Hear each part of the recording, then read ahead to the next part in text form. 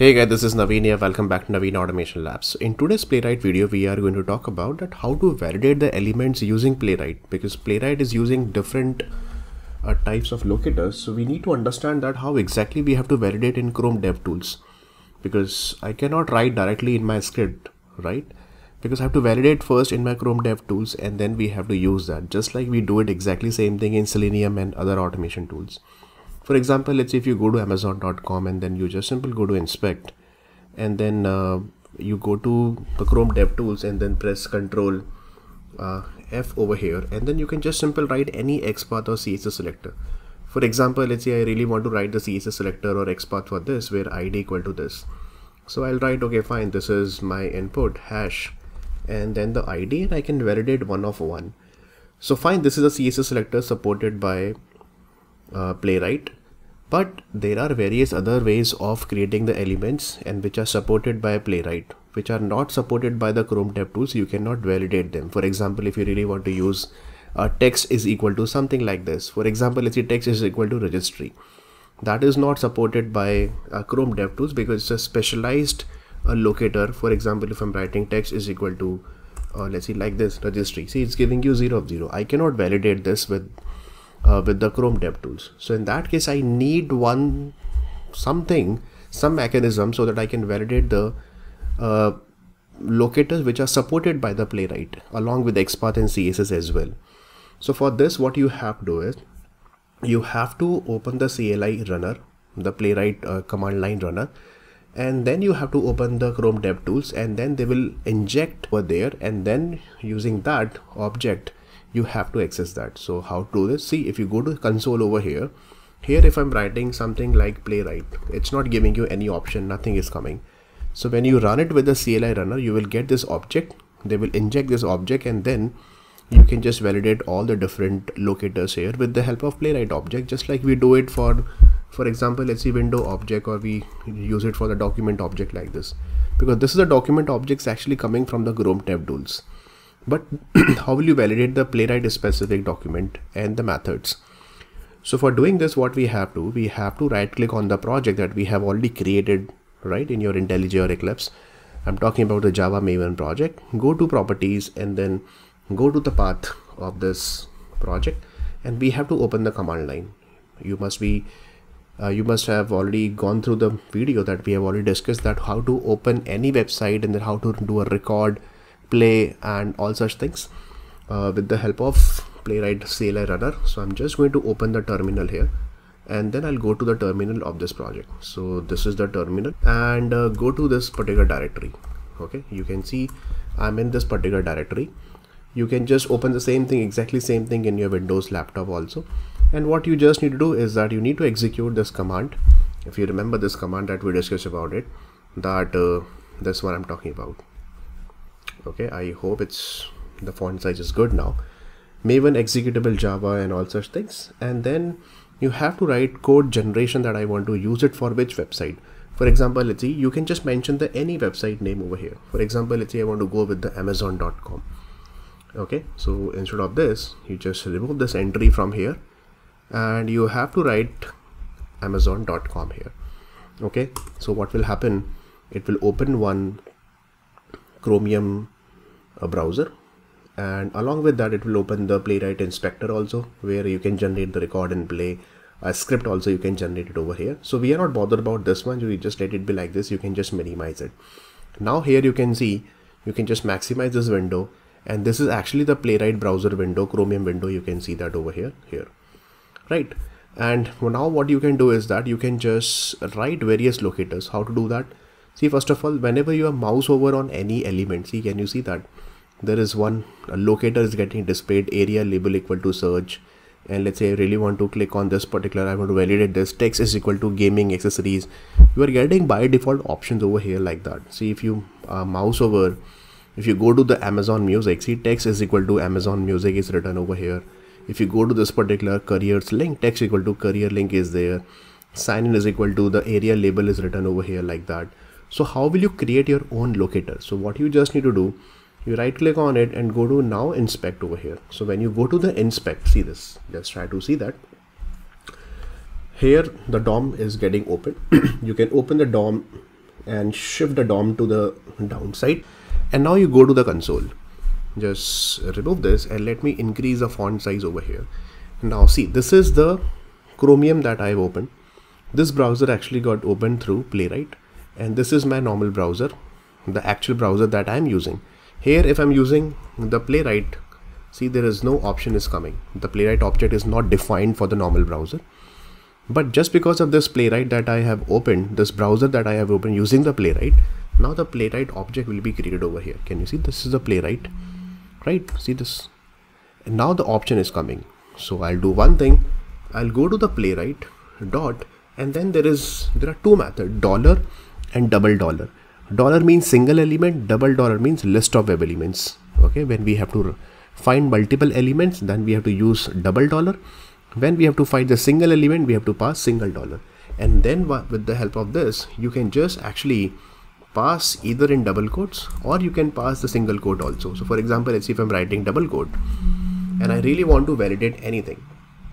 For example, let's see, I'll simply say I want to validate that this registry text is there or not. So now I can write my actual Playwright supported locators here or selectors here. See, I'm going to write text is equal to register here. Okay, and when you enter this, see, it's giving you undefined. So let's registry, actually not register. So let's write registry, and see, it's giving you span is equal to this. And if you really want to inspect this, that also you can inspect that. You just need to mouse over. It is actually giving you, you can see that, yeah, the span is available with some registry. Now I'll do one thing. I'm going to inspect this. So instead of $, what you write, you simply write inspect the element, and then it will actually moving you to the element section, okay, to the HTML DOM section, and then it will tell you, yeah, there is one span which is having that find a list of registry. Because see, we've just, what we have written that, okay, fine, give me an element which is having text equal to registry. Now this registry text can have, you know, multiple elements can have the exactly same registry, right? So that's why it's not inspecting this one, it's inspecting something else, somewhere span over here like that. But let's say I'll do one thing. You just remove this. I'll do one thing, just go to the bottom of the page, and I'm looking for, give me the Playwright. I'll write it, okay, fine, you give me that Amazon signs. I want to validate this one, Amazon signs. Okay, so see this, I'm writing. So see, in this actually inspecting this one, can you see that? Right. So with this approach, actually you can validate that how many elements are available, and then where exactly that element is getting inspected. Now I'll go back to this particular $, and then $, will immediately give you the object of that particular element here. This is the HTML tag or HTML text of this particular element. Now I really want to check with the $. See, I'm just going to check with the $, and then it will tell you that how many elements are there where text is equal to Amazon signs. So here you can see, just it will give you an array kind of object. You open that, it's saying the length is equal to 1. It means you have only one Amazon signs is available here, right? Now let's do one thing. Let's talk about this registry one more time, right? So I'll write that text is equal to registry, and this time I'm using with $. $. means give me multiple elements where text is equal to registry is available. It means there is a registry text is available.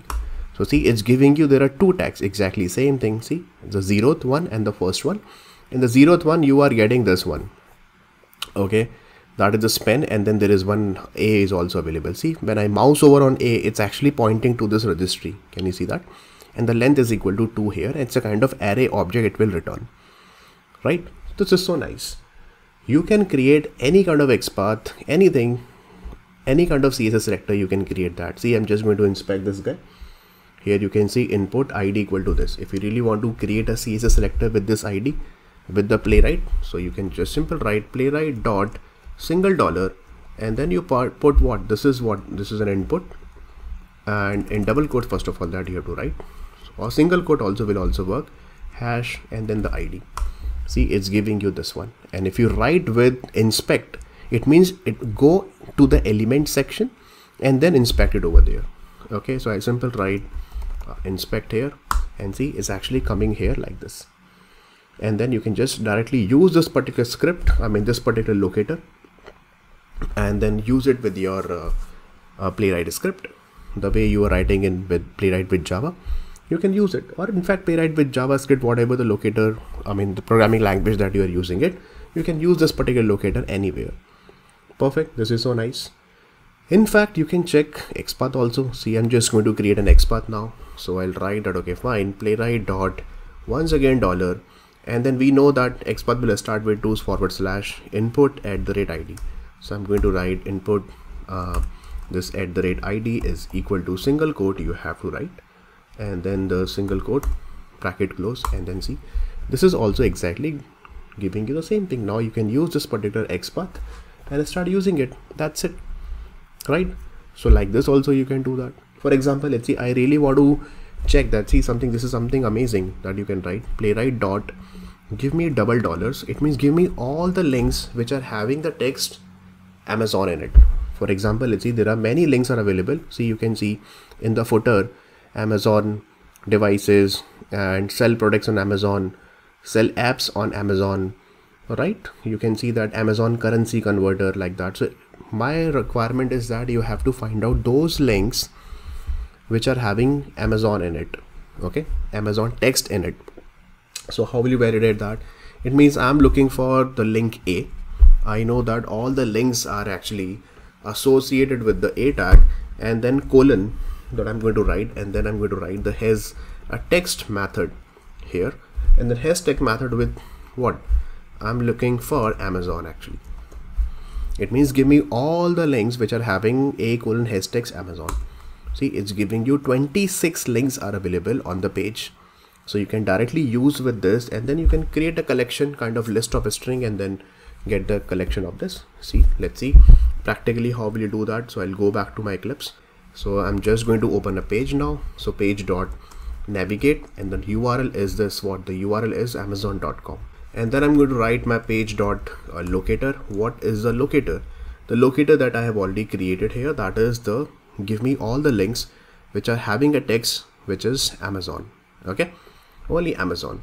So A has text Amazon. This is a kind of CSS selector that you have created, and then I'm going to use this one, and then this will give you number of elements. We can clearly see that, okay, yeah, it's giving you 26 elements. The array size is, you can see 26 here, the length is 26.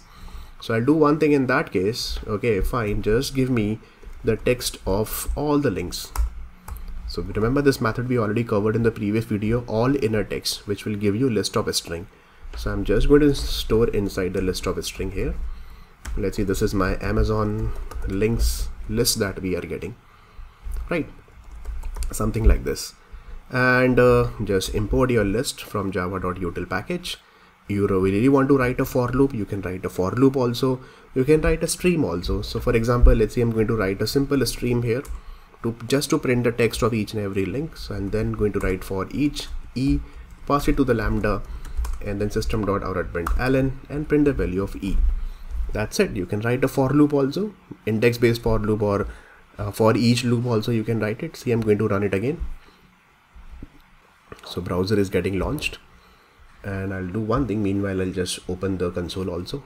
See, it's done, and here you can see it's giving you only those links. See, Amazon charity list, welcome to amazon.com, and then it's giving you number of links, Amazon devices, Amazon signs, say sell product on Amazon, and so on, like that, right? You can see that Amazon Ignite, sell your original digital resources. It's actually a single link text. Amazon Web Services, Scalable Cloud, and the computing services. So I'm getting all the links which are having Amazon in it, right? So this this is a kind of a Playwright supported locator which will not work in your normal browser. See, in the normal browser, when you simple come here and then you simple try it over here, see, Chrome DevTools will not work here. You can see it's giving you 0 of 0. Same thing, you can go with the Selectors Hub or any other plugins also, it will not work. So maybe we can ask the Selectors Hub team also to support the Playwright locators as well. That will be a great advantage. Otherwise, it will be so difficult for you to write the write the locator here and then you validate that. In Selenium, what we used to do, first we validate in Chrome DevTools and then we write it in our script. But same thing, we have to do it something in Playwright also. So in that case, what we have to do, we have to validate over here like this. So you have to open the application with the specific Playwright runner, and then you get this Playwright dot dollar and double dollar, you can get it, and then you have to validate over here like that. Okay, so always make it a best practice that first you have to validate here and then use it in your script. Let's see some more examples. Okay, so for example, let's say I want to validate a specific text that we have already seen. Has text also we have already seen. You can create the XPath also. So as I told you that, okay, let's create an XPath once again for the sign in. So this is the A, and see, this is the A and class equal to action button, and then after that I want to go to this particular span where text is equal to sign in. Okay, instead of validating here, so I'll directly go to the console, and then I'm going to write playwright dot dollar, and I know that XPath is a string, so in double quotes 2/. First of all, what exactly it is, this is the A, so I'm going to write A, and if any property that you want to write, so let's see, class equal to action button, I'm going to write, so @ class is equal to action button. See, first of all, it's giving you this one, and then under that I want to go to the span, so again I'm going to write, it's a single element, direct element, and then I'm going to write a span over here. See, it's giving you the span, and then you can use this particular XPath in your Playwright script, simple page dot locator, and then you simply write dot click there. That's it, right? Okay, you can create any kind of XPath, you can validate over here, right? But there are some specialized locator which is supported by Playwright. That is the main purpose of using this playwright dot dollar and double dollar here. Okay, now for example, let's see, I'm looking for something. Let's see, just clear the console, and then I'm saying, okay, fine, this is my playwright dot dollar, and I'm looking for something where okay, I'm directly writing has text over here. For example, if me give me all the elements, not A elements, having Amazon in it. So in this case, how will you do that? I simply write Amazon. So see, I'm not writing A : has text. I'm saying give me any link which are available on the page, or any element which are available on the page having the text Amazon in it. See, now it's giving you something error. For example, sorry, my mistake. Let me just it should be : has text, and now it's giving you, see, it's the console is giving you the complete HTML and everything.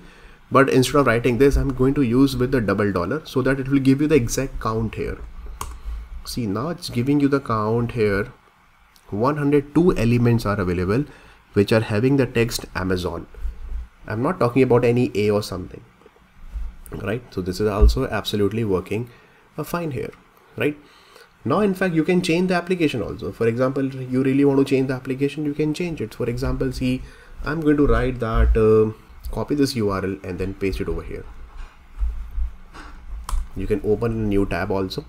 See, Orange HRM now this time is getting opened, and you can just simply close the Chrome DevTools, and then see, I want to validate something on Orange HRM. Again, go to Inspect, and now you can see that the new Chrome DevTools got opened.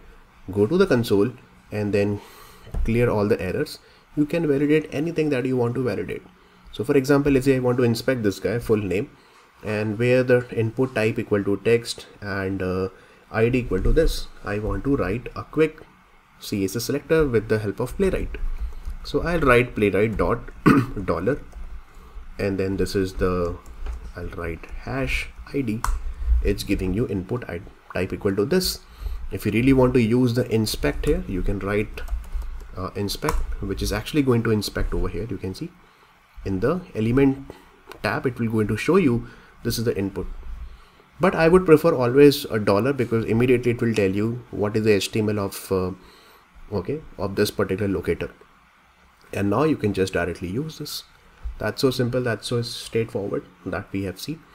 Right now, if you really want to write once again, let's see, with the dollar, and then I'm going to check with the input, and if you really want to check that, remember the visible flag, I'm going to write visible is equal to true here, and see, this is actually visible equal to true, which is actually visible over here like this. So like this also you can validate that. So you can just go through any Playwright locator which is not supported over here in the normal Chrome DevTools. You can just simply use it with the Playwright $. This is just a small thing, but very important, because in the normal Chrome DevTools, the Playwright based locators will not work. So you have to open in the CLI and then validate whatever you want to validate, okay, over here. So remember, in the upcoming chapters, I'm going to validate with the Playwright directly over here.